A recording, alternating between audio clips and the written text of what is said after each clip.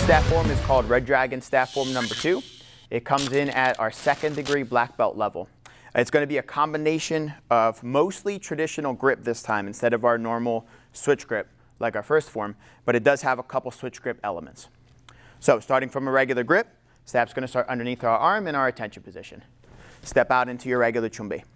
First 2 movements, we're going to hit our left and right front 45s. So I'm going to turn to my left into a crane stance and low block. Hop over to the right, step into my downward swing into my horseback stance. Then from here, I'm going to look back to the front, slide the right foot in, chambering the staff on the left, step back and punch. So with a little flow. From here, I'm going to step with my left foot before my right uppercut, followed by 2 punches. I'm going to transition into a cross leg stance. Just twist my hips, low block. Left hand is close. If you kept your left hand on, it's going to be really hard to turn the hips. So we're not bringing it all the way back. We're not chambering it. We're just keeping it close to the staff. From here, we're going to re-step into a horseback stance with a big downward swing. Re-grip it again on that left hip. Punch out into our front stance. From here comes our first key up. We're going to perform our left front kick with a key up. Yes! Land in a front stance low block and immediately slide over to the right in our horseback stance. So we're going to bring our right foot in towards our left. Forward figure 8 motion.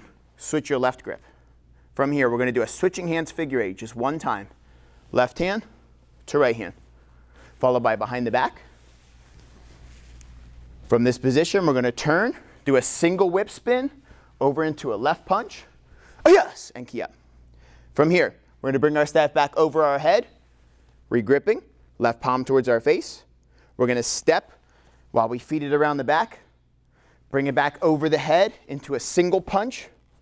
Left hand stays on your right shoulder, either open hand or closed hand. And we're going to turn back to our right into a fighting stance, single high strike. As you do the high strike, you're going to be in a fighting stance. Pull your left elbow away from your staff. Not back like normal, because you will hit your staff. We're going to pull it away from our staff to make sure it's chambered, but also not getting hit by the back end of our staff. Yes!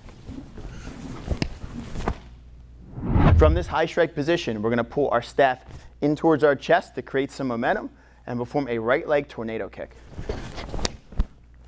Drop right back into our fighting stance, right back into our high strike. We're going to pull the staff down, re-grip it into our traditional grip, stepping with the left foot into a figure 8 motion. We're going to catch the staff under the arm, re-grip with the left, front kick. Staff comes up, grip the bottom, slide into our staff slam. So I'll show you that with a little bit of flow from our high strike. Bring it down, figure 8, kick, and slam.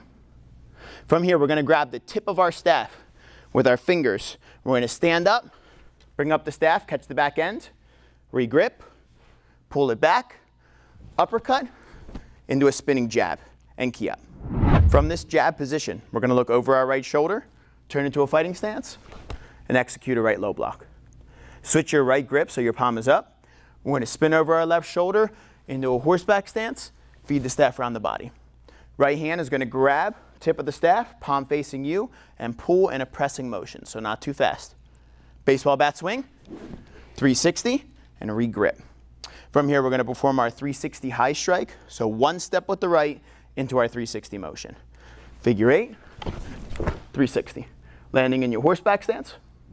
From this position, I'm going to hop back to the center line into a crane stance, perform my low block, slide into my jab.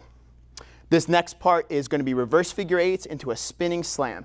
So I'm going to look over my right shoulder with my right hand, start my reverse figure 8.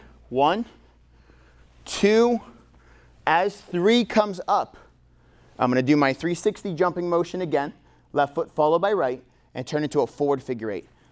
So up, forward figure 8, staff comes up, let go of your right hand, grab the tip, and slide down right into your slam once more. From here, use your fingers, grab the tip of your staff, bring it up, pull it back, figure 8 motion, and burrow. This is a side view of our finishing slam. So we're starting from our cross leg stance in our jab.